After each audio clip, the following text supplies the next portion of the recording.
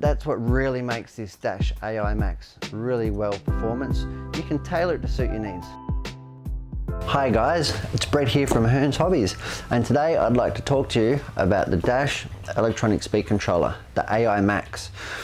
This one here is primarily designed for your 8 scale and big scale stuff with a amperage of 220 amps, a maximum burst of 1000 amps, and that'll run from 4 to 6S. So it'll work not only in your bashers if you're upgrading your 8 scale basher or your 10 scale with a big power unit, to your 8 scale racer, buggy or truggy like I've got here today. So I'm going to run you through how I've got it fitted and the basic setup of it, including plugging in a program box and some of the tuning parameters that we use for racing. So let's get stuck into it.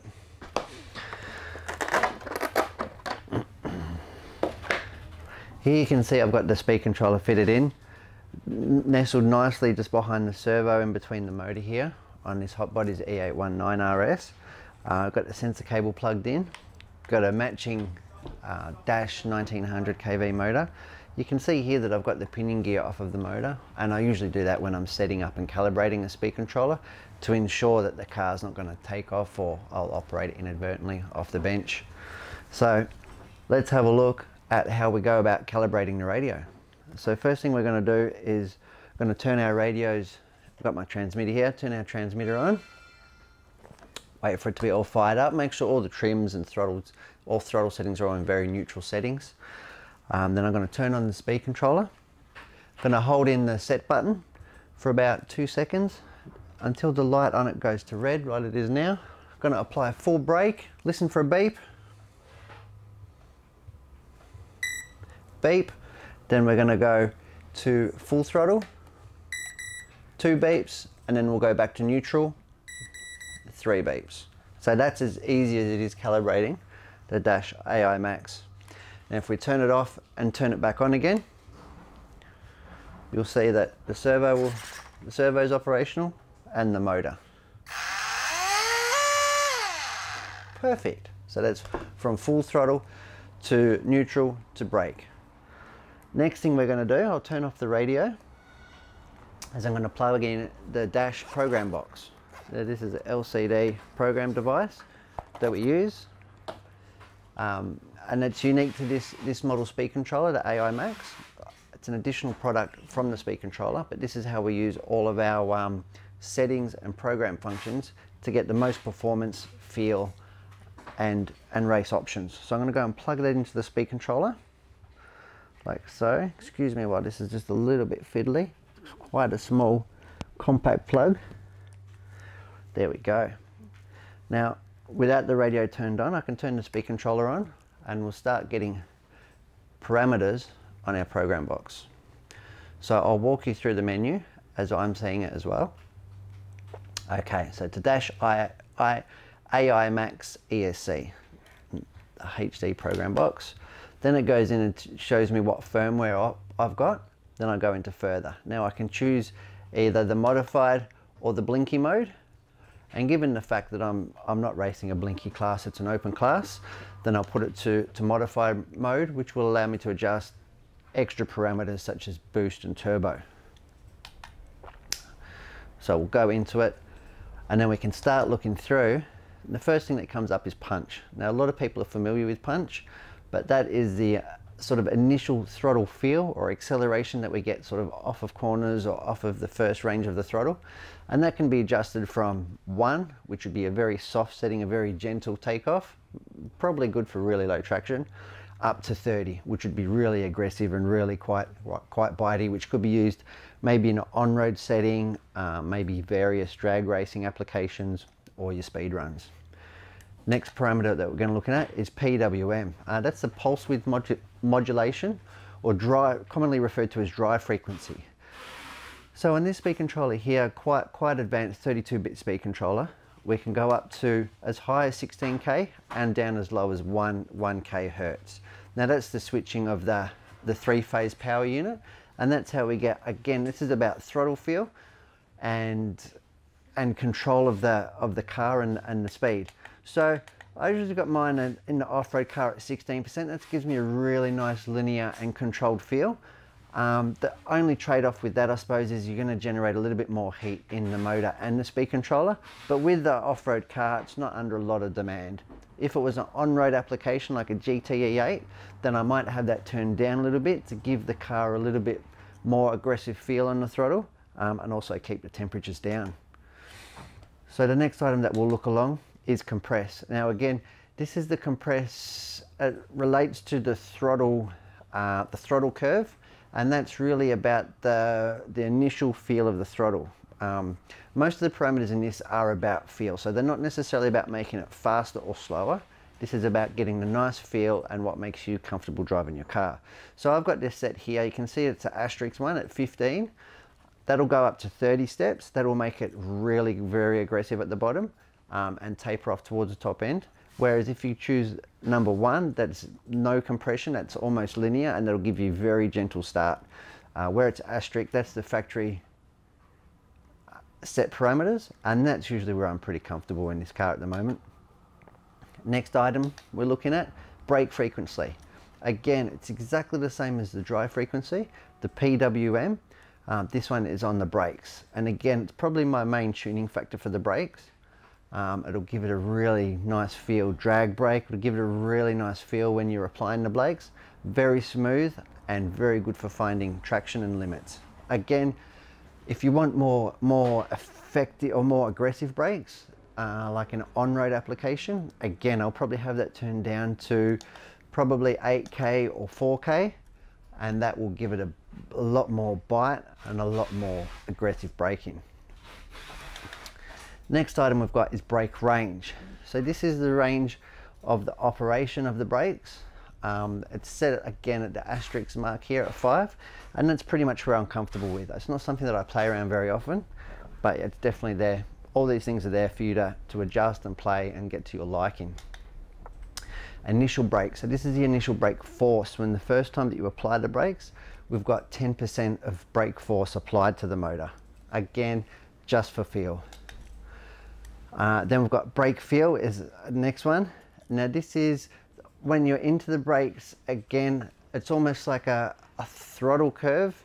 So it takes it from being linear, like a compression, but this is on the brake scale. So 5 is where it's factory set. Again, it's not something I play with much, but I'd love to, in the future, have a good feel on track and see exactly how it can improve, or, yeah, not make my car worse, I suppose, if I go the wrong way. Maximum brake force. Now this is an off-road car, so I've got this set at 62.5. Now this value can go down from 25% all the way up to 100%. Being an off-road car with minimal traction, I don't want to just hit the brakes and have it all lock up and cause excess stress on the gearboxes and the diffs. So got that set at 62.5, and that gives me the ability to brake at the end of the straight and into the corners without the car just locking up. Nice effective braking. Next parameter we're looking at is drag brake. So this is the amount of static resistance, if you like, applied to the motor in the neutral state. So you come into a rolling stop, drag brake is the amount of resistance on the motor without you actually applying the brake. It's a very effective tool in weight transfer, with nearly zero offering none. So as soon as you back off the car, just rolling freely, up to sort of 30%, where the car is actually braking quite a lot, which sounds good in theory, but it can upset the car on track and make it really uneasy to drive. So I've got this one set 11, and that's probably, along with the PWM and the pulse width modulation changes, drag brake is probably one of the most effective changes that I'll use on the program box itself. Next we've got boost. Now this works as applying timing to the motor, and boost works in the first part of the throttle. So this works for your infield, getting out of corners, and increasing the speed of the motor. In off-road, it's not something that I use a great deal because the car just doesn't have enough traction, and the motor's so fast as it is, it's not something that I'm ever needing. So boost is not something that we really use in off-road. Boost start, again, that's where it starts on the throttle. So it starts at 30%. If you imagine your so you're a third into the throttle, and then that's when if you've got a boost parameter set, that's when it starts to apply the timing and indeed increasing the power. The next one you'll have is the boost ramp. Now again, I've got that one switched off, but that can be exactly how fast it's applying that boost. Next one is turbo.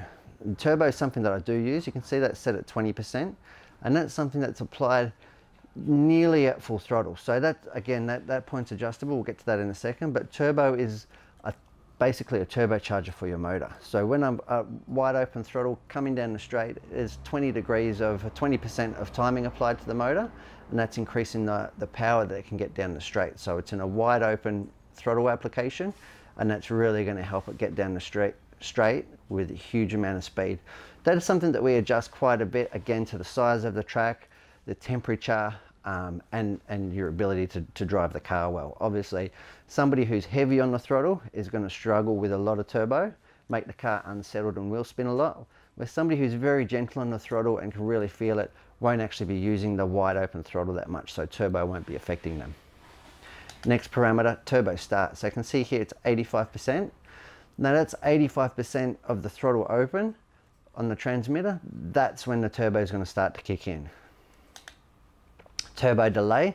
So this is a time setting, so you can have it so it's not going to be working on the infield so much. Again, it depends how aggressive you are with the throttle. It's going to save you inadvertently hitting the throttle on a jump or something, turbo being applied, too much power, and the car being really hard to drive and unstable. Turbo uprate. This is the way that, so I've got 20% turbo. The turbo uprate is the speed in which that 20% is applied. You can see I've got it on number 5 there. That's the factory setting. Towards down lower is more gentle settings, and up higher, I think 15 steps there is. That makes it really quite aggressive and really quite compressed. Down rate, again, that's the turbo deactivation mode. So when you come off of the wide open throttle, like full throttle, and you release, say at the end of the straight and you're rolling, that's the amount that the turbo's shut out of the car. So I wouldn't say it's drag brake, but it's almost like an engine brake from high speed. Running forward and brake. Being a race car used on the racetrack, we're not actually allowed to use reverse. So reverse is disabled, but this speed controller can do forward reverse and brake setting, and forward and brake only. So that really enables it to be very versatile in a bashing application, or even if you're just out at the track practicing. It might save you going out and marshalling your own car or getting stuck because you can reverse out of spots. But for racing applications, we generally don't use reverse. Next one is cutoff voltage. Being that it's a LiPo powered car, the speed controller is set with safety devices to ensure that we don't flatten the battery too much. Because once LiPos get too flat, they can be inadvertently damaged and to a usable space where they won't actually be recharged. So it'll make them faulty, they'll be undercharged, and you won't be able to get any more power back in them. I've got that set at 3 volts. Again, that's an adjustable parameter. Generally for racing, I might even have that shut off because I know that the car's not going to go flat, and it's just a safety net there that I don't really need. But for practice example, it saves me from over flattening the batteries and damaging them. ESC, overheat, again, it's a really good safety net, and that, again, for racing, when I know that the car's well tuned and everything, I'll probably have that shut off because it's a safety net that I won't be using. But for practice or setting the car up, I always have it set conservatively, and this one's set at 105 degrees.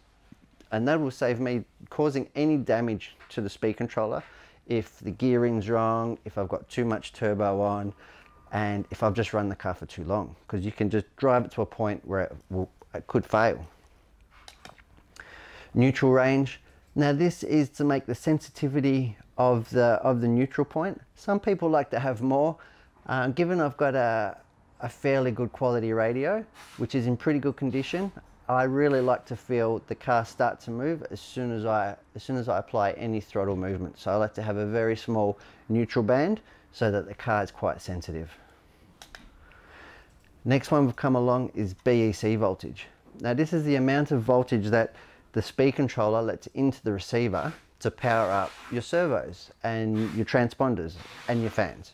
So I've got this one set at 7.4 volts, and this will be adjustable from 6 volts, which is a pretty general application, depends on if your receiver can handle it, up to 7.4. And that's just pretty much making my fans run faster and boosting the servo for maximum performance.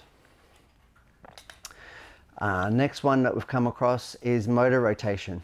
So this can operate in a clockwise or counterclockwise direction. Either or. Obviously we've got it set up in this car, and this car requires, the way that I've got the diffs installed, I need to run the motor in a counterclockwise direction to get the car moving forward when I want it to. And last but not least is maximum power. Now this is a very handy tuning tool, and that is if the track changes dramatically, it might get really dusty and just 100% power is too much, you can actually just turn it down, and that limits the amount of power that can actually go to your motor. It sounds counterproductive, but it can actually make the car easier to drive and make your lap times faster and make it easier to put down the power. So sometimes it's a handy little tuning device to actually turn your power down. It might only be 5%, it might be 10%. Yeah, that's a very handy little tool. And that is it. So you can see there we've got about 20 different parameters to set, and that's what really makes this Dash AI Max really well performance. You can tailor it to suit your needs. So whether it's bashing, racing, on-road racing, off-road racing, at the skate park, you can really set it up and customize it to suit your needs. That unplugged, I'd like to say that's the end of the video, and I hope you've understood exactly what I've done. Please feel free to comment and put any questions down below, and we'll get to answering them. I'm Brett, thanks for watching.